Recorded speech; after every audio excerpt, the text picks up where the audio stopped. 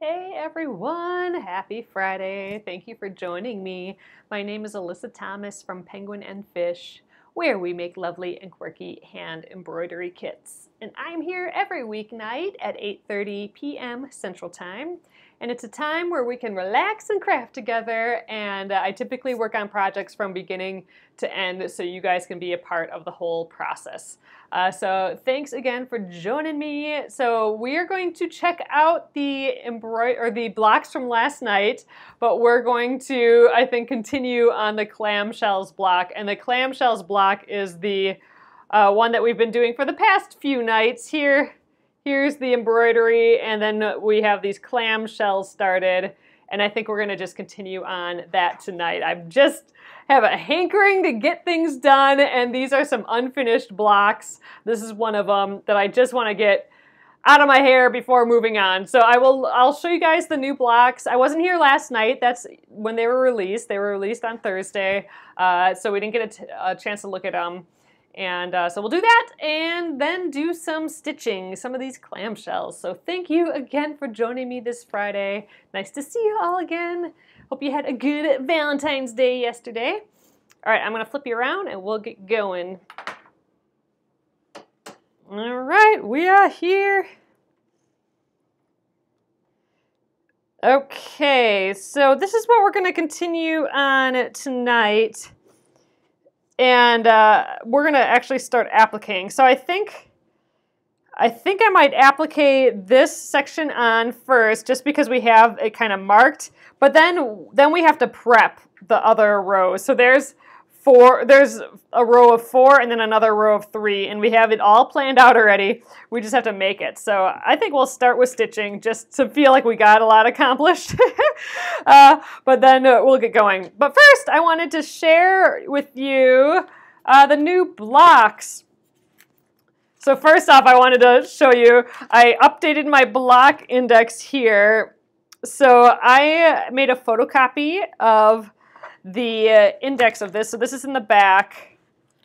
Let's see. Yeah, here we go. In the back, there's the index of all the blocks. And I made a photocopy of that.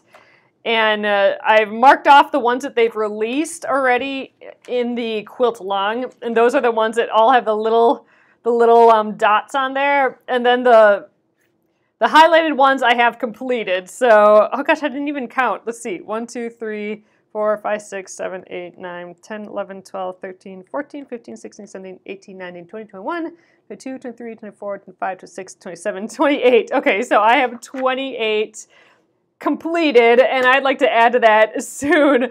I want this clamshells to be 29. I did count how many haven't been released yet, and I think there's 38, unless I missed some. So 38 haven't been released, and then all these ones with little dots on it I haven't started, but have been released. So I have a long way to go yet, you guys, but it's kind of nice having this little form for me. Let's just let's check out what we got going on here. I printed on scrap paper. I printed on the back of that guy.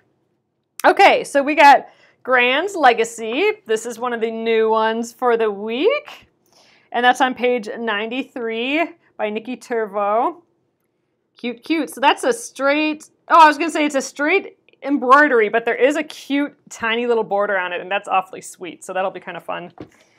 Once we get to that guy, let's see, what else do we have?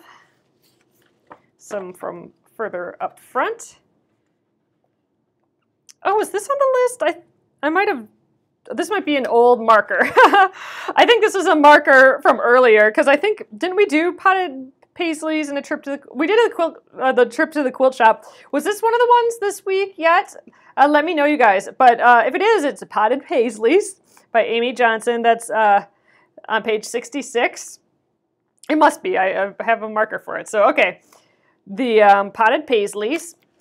Trip to the quilt shop we've done already, which is nice. Okay, here's another one. Twice as much by Shruti Dendekar, and these are awfully pretty. So there's 2 colorways for this one. Oh, it is for this week. Okay, yeah, it's new. All right. for some reason it looked super familiar to me, and I thought it was released already, but you're right. Yep, Potted Paisleys is this week, and then Twice as Much. This one looks awfully sweet. I love how it gets it's the same design, but smaller and smaller and smaller. It's kind of fun. Okay, and then the last one is There's Always One by Jennifer Keltner. So I was almost tempted to do this one. It's some flying geese. That's what the quilt block is called when you have this kind of big triangle with the 2 triangle corners. And that is that's a flying geese block, basically. And here's one flipped upside down on accident, on purpose, right? There's always one. Like, there's always something in a quilt that's goofy and you made a mistake on. So that's kind of honoring that idea of a quilt, which is just cute. I really like it. So this is a nice, I was tempted to do this one, but oh man, I just want to get our clamshell one here done. So that won out for me tonight. It won out me trying to get something done instead. So all right, I wanted to start out with stitching what we have on here already.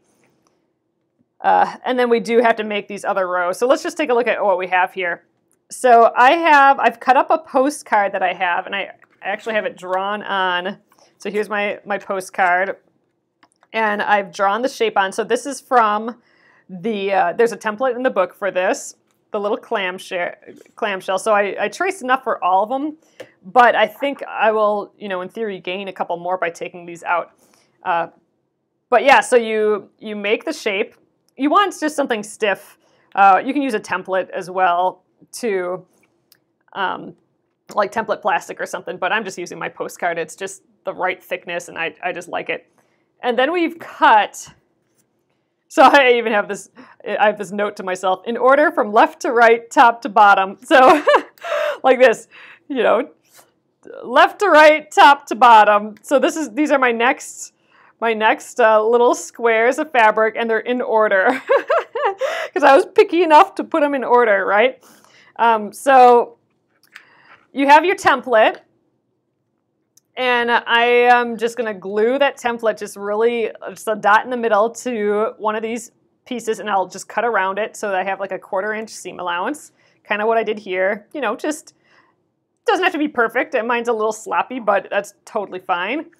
And then I folded over the edge and glued it. And I have a little glue pen, but you can just use any sort of like a glue stick. And I just put a little bit of glue and then fold over the edge, a little bit of glue, fold over, a little bit of glue, and fold over until I have those. Then after that, I had the 3. I just put a little tack right where they meet, and they meet at like the point of these clamshells there. So I've put a small tack, just a little going around like twice with my thread, and then I'm just jumping to the next spot and going around twice with the thread again. So that's what's holding it together right now, is just those 2 small little tacks. And now we are ready to applique this. So what I'm going to do for that, some people like appliquing with the template still in there, but I don't especially like doing that. I want to take this paper, the postcard, out of here. But I think I'm going to hit it with the iron one more time. I mean, it is pretty solid. It's in there. But, it's always nice to just make sure it's it's good to go here. So while I wait for my iron to warm up, I'm going to grab from Zeb here my little straw needle. So this is my size 11 straw needle. It is teeny tiny. Look how small that eye is. But that is what I'm going to applique this on with. And I'm also going to use just the same color thread I have in my sewing machine. You kind of want to match the thread to the applique piece. And, it's close enough. This is going to extend across all my fabrics will be this color here. So, all right, let's give this a nice little final press, and we'll take the templates out and stitch this guy down. Oh, Jennifer, you're working on this block too? Nice. Just getting it one nice final edge there. Okay, so I'm going to pop out those templates. I'm just going to use my little stiletto here. I'm going to first kind of release the glue. So I'm going to just kind of go around the edge here and kind of scrape that glue out of the way.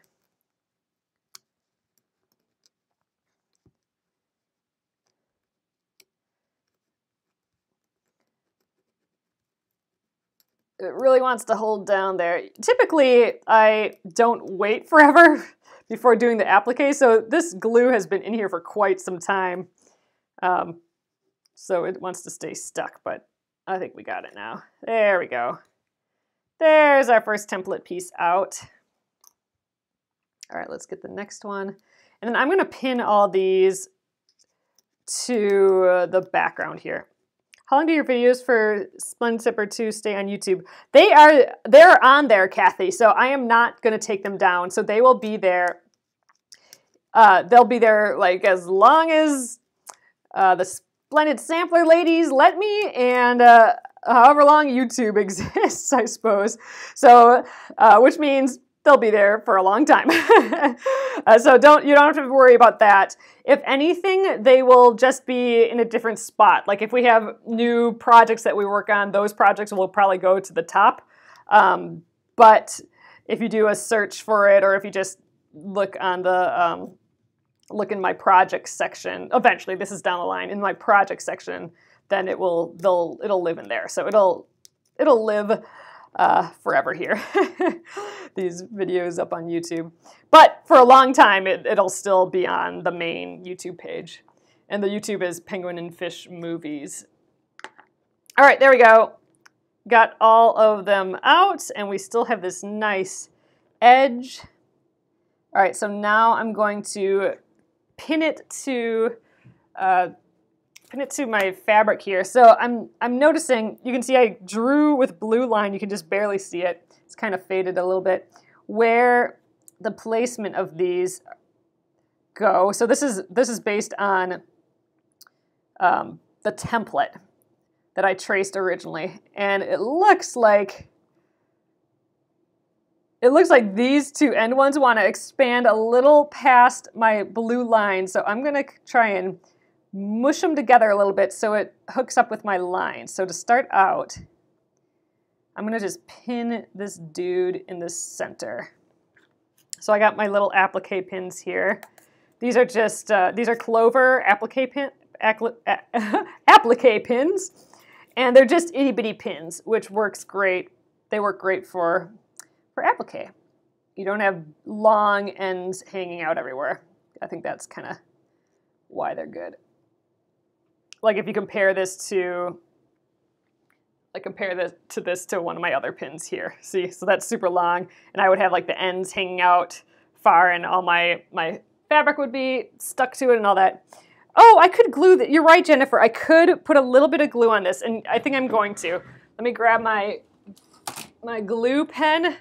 So Jennifer is like, I could use a bit of glue, and she's totally right. So I actually might do this instead of the pins. So I'm going to put a little dab of glue on the seam allowance here. I don't want to put it on this part because then it'll like stay stuck to the fabric. I want it kind of on this little outside bit, because then my applique piece will still look like it's kind of floating on the top. Yeah, stitch basting is another option.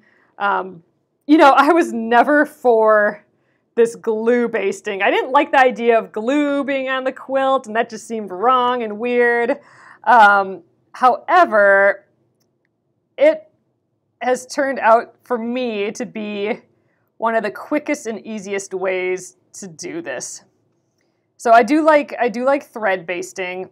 That's when you just stitch some big threads down to hold things in place. See right here, it doesn't want to go any further, but I think we'll just add a little bit more overlap in here.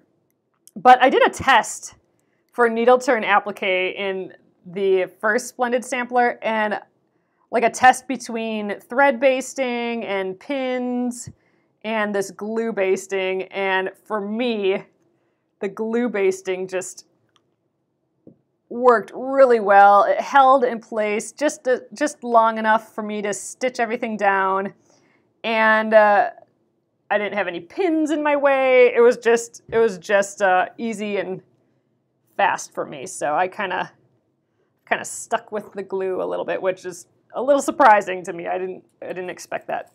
All right, I am going to put another pin in here just to make sure it stays in place. Okay, one last one here. And then we'll just stitch around these guys to start out tonight. Ugh, I think it's supposed to get in the negative numbers again this weekend by us here. Negative degrees outside.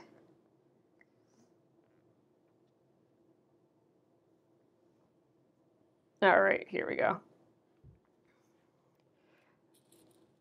We did have a fun time last night, though. My husband and I went to a movie and out to eat, which we don't do very often, so that was really fun. And except for during our movie, it cut out for like 20 minutes or something. Maybe not quite 20 minutes, but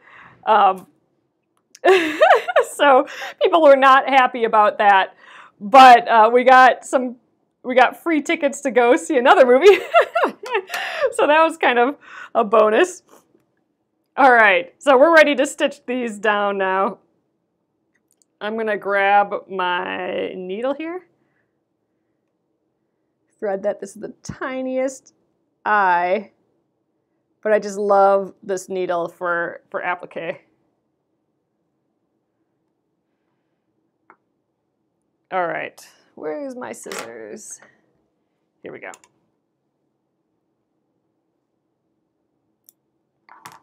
All right, so I'm gonna just start with a little knot here.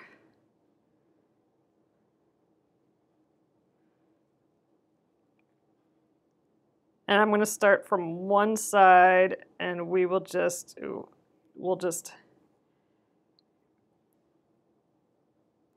kind of go zoop, zoop, zoop on this.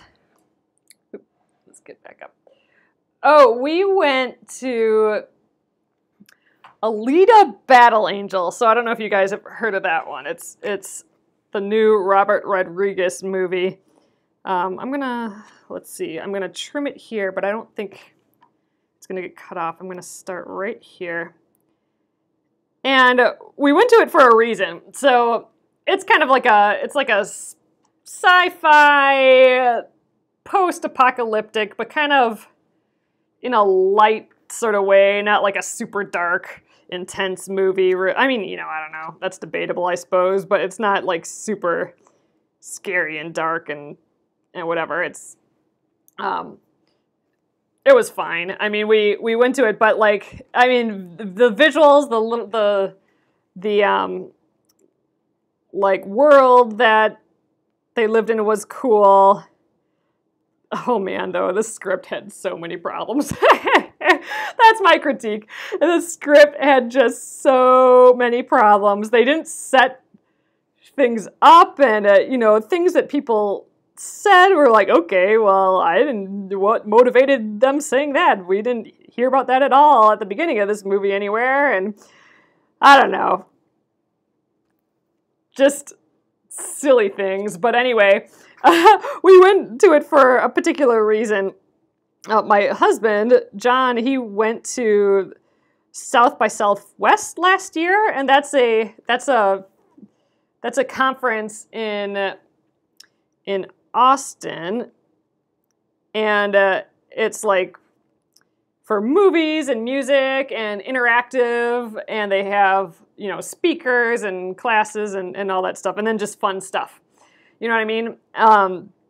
So that's also where Robert Rodriguez's film studio is. He has his own film company. And when John was there, they had like a party / tour of kind of of the studio, but more so of the Alita, oh gosh, I totally forgot the last part of Alita Battle, whatever. I forgot even Battle Angel. Alita Battle Angel. I forgot what they called her even. Anyway, so they basically had just got done shooting or something like that, and they had the whole set there, and it was basically like they had built a whole city. And the whole set was like this completely built city. So my husband got to go there and see a ton of the props and like walk around this cool city that they had made for the movie. And that's where they shot it and everything too. So now that the movie's out, we're like, well, we got to go see that. So that was neat. So it was cool. He got to actually see where he was, but like in the movie. So that's why we went to that one. I mean, usually I do like a good sci-fi movie, but you know, it had potential, but oh my god, there were so many script problems, which is just such a huge bummer. Like, it's just silly things like somebody would be like, oh, well, this looks like trouble, and it'd be like, as an audience, it's like, does it look like trouble? There's nothing that set that up that this looks like trouble before. Like, you know, there's something, she's like the main character is like a little cyborg person. And the guy is like, you're more human. Or like, you're more human than a human. And it's like, oh, was that one of her concerns, that she didn't feel human enough? Like, that wasn't set up at all. So it's so stupid to have a line implying that that was one of our issues that the main character was trying to overcome. That wasn't, I didn't know she had an issue with not feeling like she was a human or not. Yeah, I mean, like, it's just dumb. Like, it was just kind of from the basic kind of storytelling, script writing aspects. Nothing was foreshadowed to the next thing. So everything anyone said was always awkward and weird and not set up. So anyway, there you go. That's my critique for you. If you're planning on going to see Alita Battle Angel, you can let me know if you agree with me or not. But, you know, the graphics and all that were great. But without the story, I don't know. Graphics can be super good, and it's still gonna be meh. And I was, you know, so my husband does like movie stuff, and so we've analyzed and thought through movies. I've read books on, you know, movies and script writing, and I took, you know, classes in college for analyzing films and all that sort of stuff. But yeah, really, like, you just, without the story, I don't know why bother with the rest of it. But I thought, you know, I kept thinking about it because it's stuck with me. The, like, why was the story so just not coming together or whatever? And then it occurred to me that, oh, that it was an adaptation of a comic book, I think.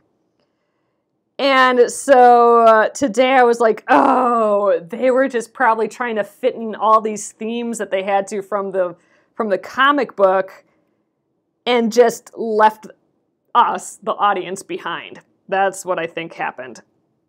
So like, oh, let's do it all for the people that actually know all this already, and then let's leave everyone else in the lurch. I think that's kind of what happened. Or like, oh, we can't edit out this idea and this idea and this idea because it was core to the comic book or something, but by leaving those themes in, it made a really disjointed story. So anyway, I think that if I had to guess, that's where the problem lies. It just wasn't fully adapted for film. Like it needed another draft. Anyway, that's easy to say from someone who didn't actually work on it or write. There's a lot of factors that go into stuff, and you know. Anyway, it's real easy to critique something versus actually doing the work. But it was fun. It was a fun outing, except for that the movie went out in the middle of it and like right through like a huge action scene too, right? It just conked out, and then we sat around for like 20 minutes before they got it going again. But like I said, we got some free tickets out of it, so that's nice. So that's an excuse to go watch another movie. That's fun.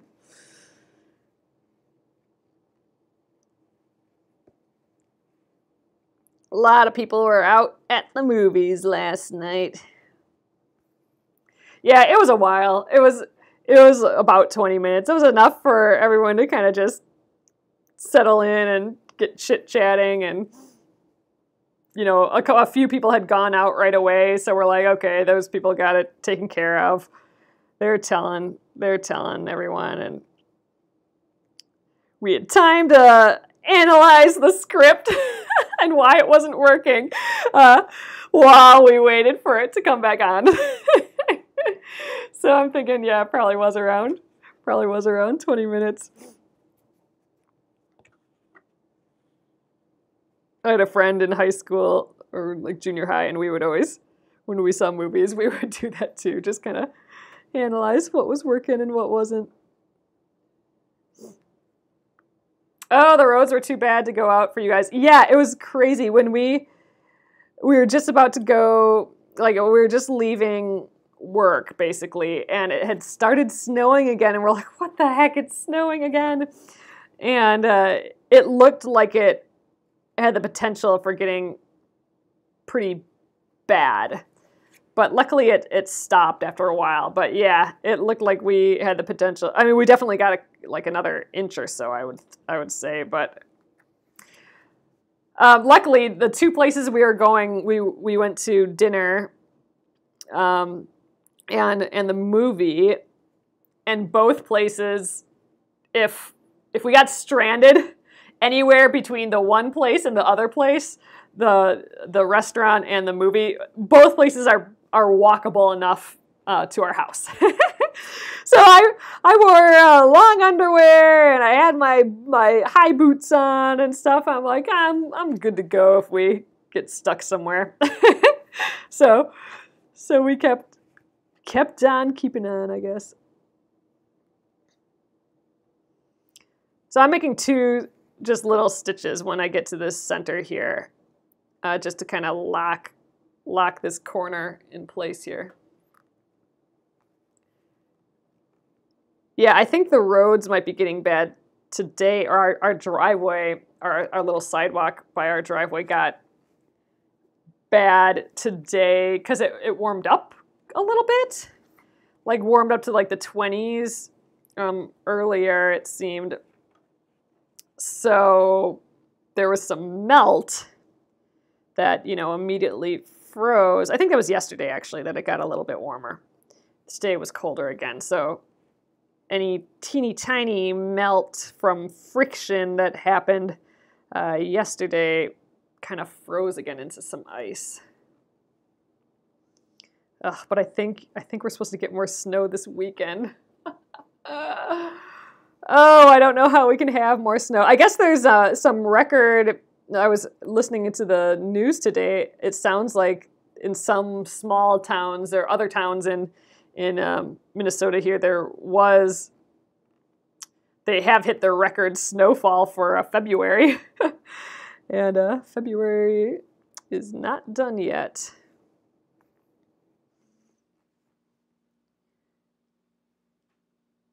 I do find this super duper relaxing. This applique where we're just stitching it on, like this fake. It's fake needle turn applique. I call it fake needle turn applique. But I love, and I call it fake because with needle turn applique, you know how this is tucked under. With true pure needle turn, I would be tucking it under as I go. So I would take my needle, tuck it under, put a stitch down, tuck under the next point and put another stitch down. We kind of cheated by gluing it and folding it over that template piece. But yeah, for real needle turn, we would have just drawn that shape on here and tucked it under until it hit our drawn shape. But I love like pre-doing the needle turn where it's all tucked under for us already. The result is the same. Like the result looks just like needle turn applique, but I don't have to worry about tucking things under, and I can just zen out and just totally stitch. And I really find it relaxing, this applique. And I was not expecting that, to find it as relaxing as I do. That was a little discovery from the last Splendid Sampler. Like, ooh, now that I'm getting a hang of this needle turn, I'm really kind of liking it. And we are almost done with this first row, so we'll prep the next row. Maybe we'll prep all the rest of the rows. Did you do real needle turn applique? I missed, let me scroll up, sorry you guys. Did you do real needle turn applique with the pineapple block? Ooh, Jane, I don't remember. Did we do real needle turn? Oh, we did. Let me find it again. I have my pile of blocks right here. Maybe that'll trigger it. I think we did at least for the inside bits. You guys, here I got my stack of finished blocks. I think next week we'll start getting this, doing more of the quilt as you go again. I got a plethora, a surplus of blocks here. It's time to get quilting again. Where the heck is that pineapple one though? We didn't put that in anything yet. What? Where did it go? Maybe I have some in my binder still. Oh, maybe we did sew it in. Oh yeah, you know what I did? I sewed it into a block already. We just haven't quilted the block. Yeah, I think we did real needle turn for the inside of the little nubbins, but that was kind of like reverse applique needle turn. So we were tucking it under, looking at an inside part of a shape instead of the outside, like we're going on the outside. And let's see, did we do needle turn for the outside? You know what I think we did? I think we did tuck it as we went. Yeah, you know what? We did, yes. So the pineapple block, it's coming back to me now. The pineapple block one, yes, we did do like pure needle turn applique. Where we tucked it under as we went. Oh, you're still fighting with that pineapple. So I did do that one already. So that video should be up. I do have a couple tricks for doing inside points and outer points and stuff, and like approaching curves and stuff. So if you're having trouble doing like straight needle turn applique on the pineapple block, Jane, check out the videos I have for it. It should be up there. But yeah, I go through a few of my little tips for like the straight, pure needle turn. Oh no, you had to redo yours, Gretchen. All right, I think that's gonna be my last stitch on these. I'm gonna just go around this last area again. Yeah, the pineapple did turn out really cute though. That was a challenge. That was another one that had a lot of, that was like an exercise in patience, that one again too. Just consistency and patience. Oh. The more I have to do things that require consistency and patience, the more I think that is like life. A life is an exercise in consistency and patience and reflection, basically, I think. a combo of those things together. All right. This guy is done. Let's snip it. All right. So I'll put the needle back in Zeb so I don't lose it. Here is our first row. So notice I'm not stitching any of this bottom part on. This is going to get covered up by the next row, so I don't have to worry about that at all right now. I just stitched this top row on, and it's looking adorable. All right, so let's move on to our next row here. Oh, patience is an understatement for the pineapple block. Jane, you think you've aged 2 to 3 years on that? Yeah, I had a few times just remind myself to be patient on that one as well. All right, so since I stitched this row on already, I have 3 free templates to use.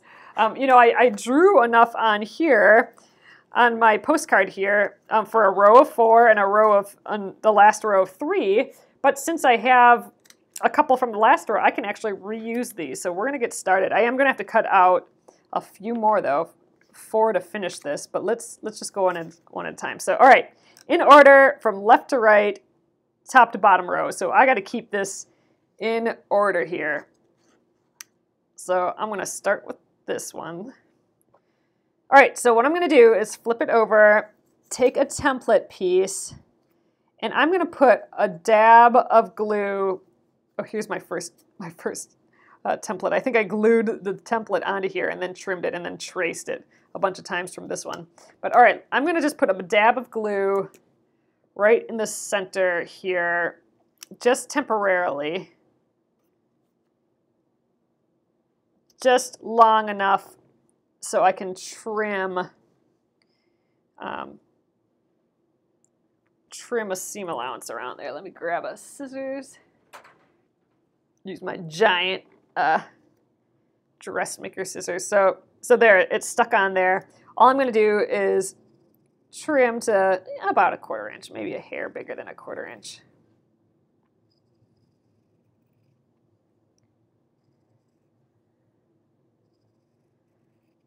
All right, just getting like the gesture of it down. Okay, there we go. So this is my first one. You know what? I'm going to glue this down right away too. So to finish this template, what I'm going to do is get my glue stick out, and I'm going to glue just a little ways at the beginning here, and I'm going to fold just little by little. I'm pushing my finger right up against the edge and then kind of folding my finger over. And that's what's going to give us our nice clean edge. So let's glue a little bit more. So you don't want to just fold and fold. You want to push up against the edge to get that real good sharp edge.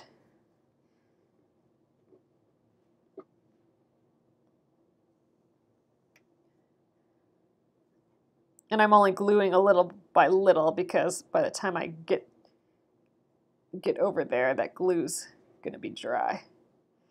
But the smaller little folds, smaller little time bits you fold over, the better, the less like choppy your curve is going to be.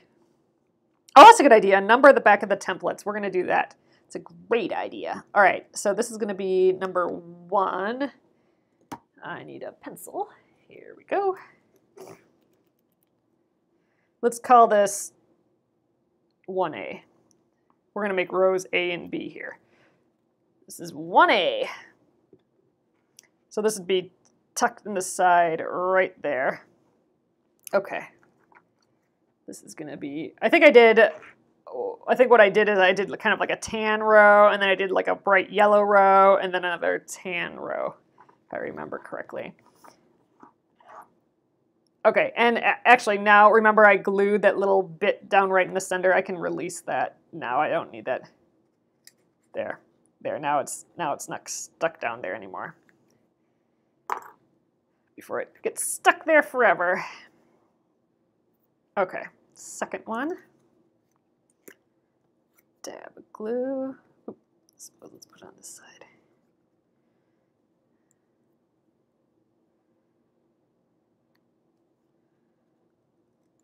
Okay, again, I'm just doing this so it's easier to trim.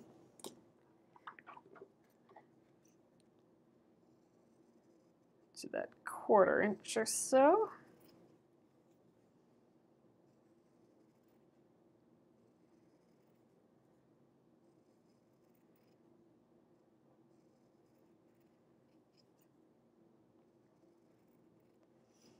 I think once we have these pieces made, it's not going to take too much longer to finish this. It didn't take all that long for us to sew, to applique those first 3 clamshells on, I don't think. So I'm thinking, I'm just like planning my week a little bit. I think if we work on this on Monday, we might get it done on Monday. If we can prep all the pieces tonight yet, and then stitch them on Monday, we might be in good shape.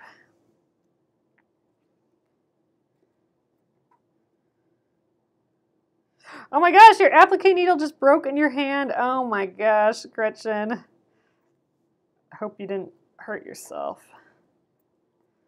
That's not fun. Okay, this is going to be a 2. A 2. I didn't want to draw on the little hedgie there. Boop. Okay. Another cute little yellow piece. Here we go. Fuzz.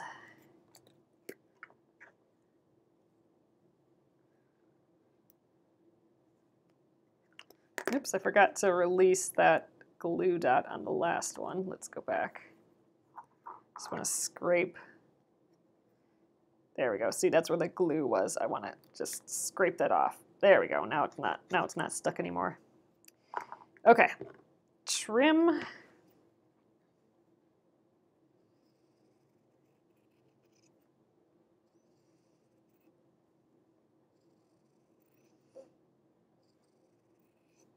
Ooh, got a little close there. All right, I think that's good. So after this one, though, I'm out of template pieces, so I'm going to have to cut a few more. So I'll take a little bit of time here yet. Maybe we won't quite get these template pieces done.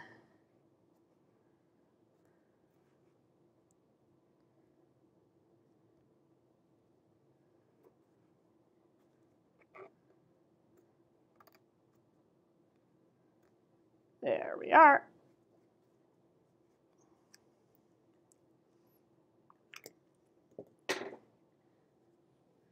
Release that glue from the front. And all this glue is washable, so once this goes through the wash for the first time, we'll be good to go. Okay, so here's what this is going to look like so far. Wow, those yellows are so bright compared to the tans, but I think that's why it's going to be fun, and it brings in some of the yellow from the flowers here. Ah, it's cute. Okay, so I got 4 left here, 1 for the row 4, and then the 3 at the bottom. Ooh, they're pretty florally and decorative. Okay, so I need 4 more little templates. So let's just trim those quick. I got a paper scissors here now. First, I'm going to just kind of trim around them. It's easier to cut them out one at a time, I think. All right. So I do really want to get this edge nice because this is that edge that I'm pushing the fabric right up against. So I don't want any like little bumps in here because those bumps will show up on my fabric. I suppose I can adjust those bumps once we stitch it down too, but you know, I try and at this stage get a nice edge here. There we go. These edges don't matter quite as much because we're not folding any fabric over them at all. They're more so we know how much fabric to trim. Okay, 1.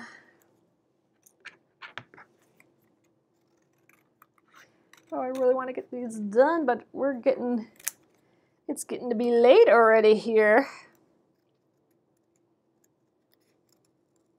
Right, this edge doesn't matter so much. It's this rounded edge here.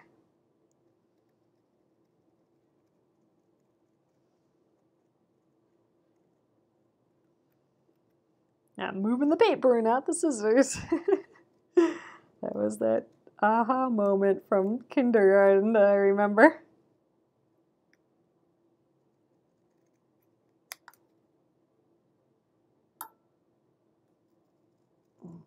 Okay. Two more. Yep, I'm cutting right on the line, Tracy. I suppose if I was smarter, I would cut a hair on the inside of the line because we do have to adjust for the thickness of the fabric. So really I should be kind of trimming it a hair in. And that's probably why my first row was a little too big. It's probably because I wasn't thinking about the thickness of the fabric. So I will try and trim a little bit more of the line off as I go here. I don't want it to feel different than the other ones, but I think we'll in general be okay yet. Okay.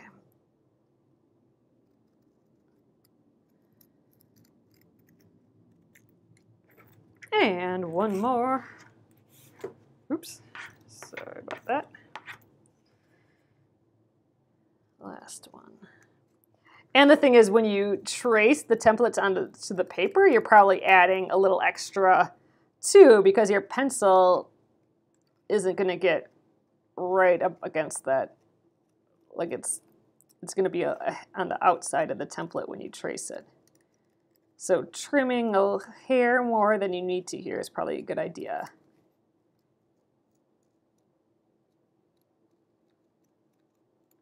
All right. Oh, I don't think I labeled that last one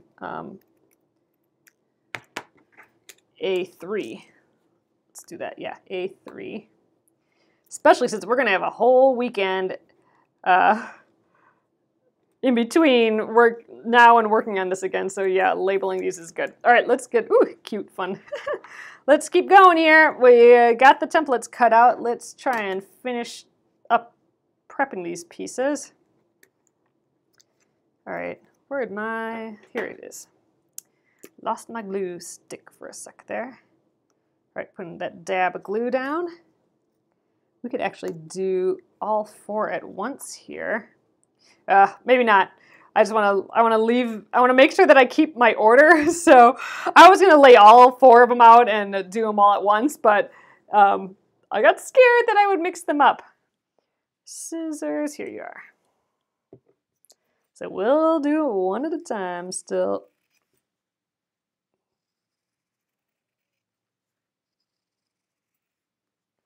I'd rather go one at a time than get them out of order. I suppose it doesn't matter, but still.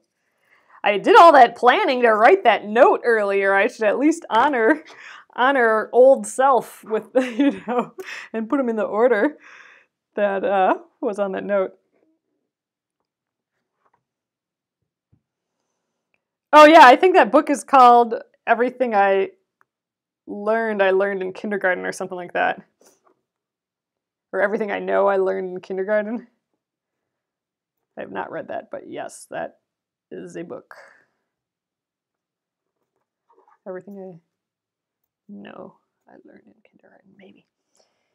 All right, stick it down. Just kind of finger pressing this last little part down. Okay, let's label this. This is a 4.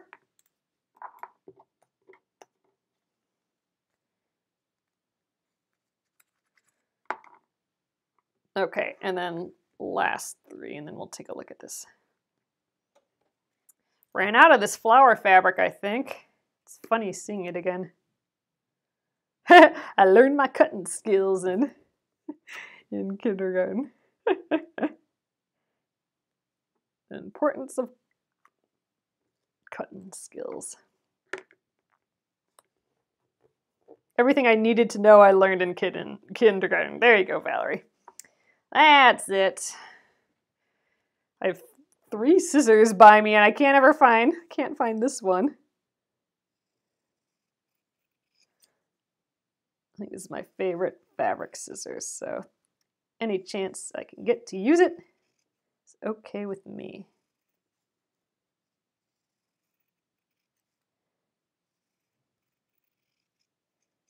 Okay. Let's fold him over. This glue feels like it's getting kind of gloopy and globby, but it'll still work. Oh, your youngest child failed cutting in kindergarten. Oh my gosh, that should not be judged. I just remember cutting something out. I don't know what I was cutting out or whatever, but I remember the teacher saying to me, move the paper, not the scissors. And I'm like, move the paper, not the scissors? That's genius. That's like my inner kindergarten monologue there. All right, cute little flowers. All right, 2 more and then we're done. Oh, I didn't label this one either. This is B1, so new row.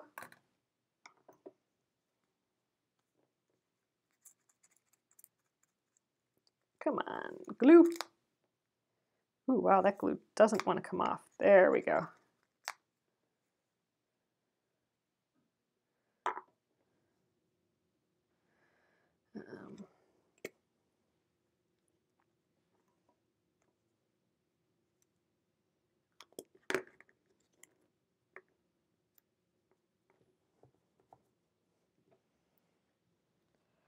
Yep, Dorothy, I sure do. I have a designated scissors for cutting paper versus fabric.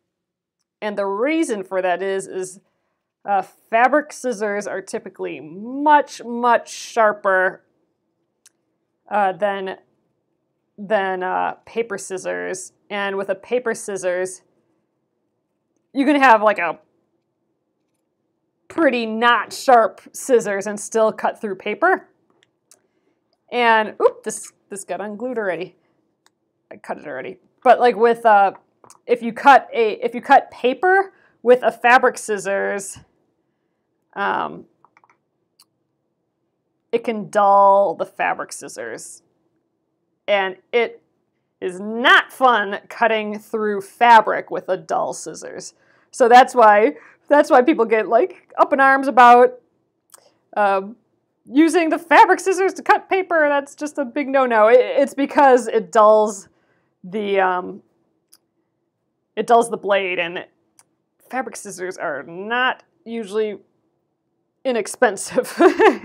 They're usually a little fancier and heftier than a paper scissors, so you don't want anything dulling it. I mean, you can get scissors sharpened. Actually, I'm gonna do that soon. I have just a whole pile of fabric scissors from over the years that totally need to be sharpened, and I learned recently of a place in town that sharpens scissors. I mean, they sharpen knives, so it's like a knife and scissors sharpening place near us, and I'm gonna bring a whole pile of them over there, I think, and have them do the whole lot of them. But yeah, there's definitely some fabric scissors I don't use anymore that I have, and I don't use them just because they're just not sharp.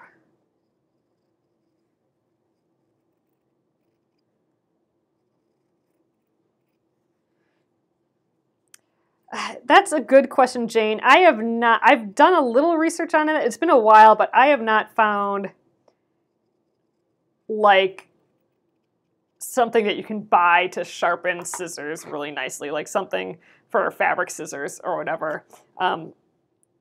So I don't know if there's anything on the market for that.